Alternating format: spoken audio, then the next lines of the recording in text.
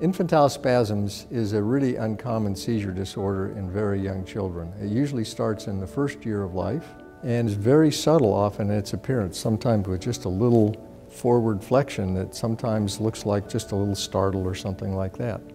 But it carries a much greater impact than just having a little muscle spasm. This is a really serious kind of epilepsy. So it's really important for parents to be the one who recognize what's going on.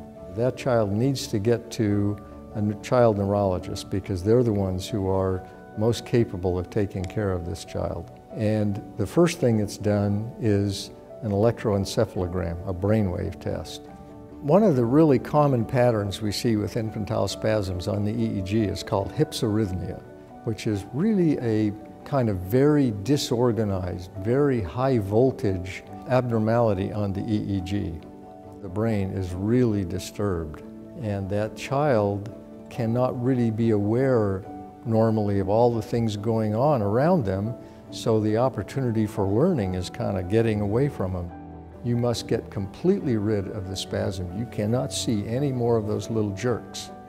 And the EEG cannot have that hypsarrhythmia pattern anymore. You have to have both of those gone to give the child the chance for the best development. Some of the disorders are problems with the brain that even if we stop the spasms, the child's still going to have development problems. But we need to figure out which one it is, because many times that will guide the therapy that we would want to give for this child. The primary issues that concern families are, will this affect my child's development? And then the most important issue to them is, can we treat this and what's the best way to treat it? The best treatment for infantile spasms, first of all, is to start the treatment early. That's really important. Then the next important thing is, what is the most appropriate medication for this child? About a third maybe of the children have what's called cryptogenic infantile spasms.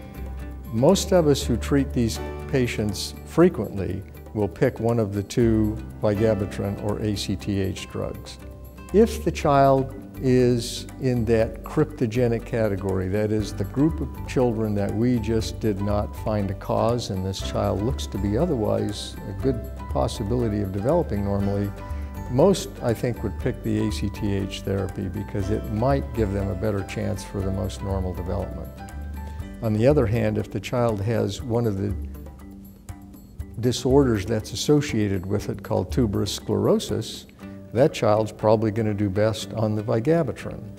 I've had children who've had infantile spasms go to college, so some of them will do spectacularly well and they will just go back to whatever was going to be their life as though this had never happened. It's a little bump in the road for them.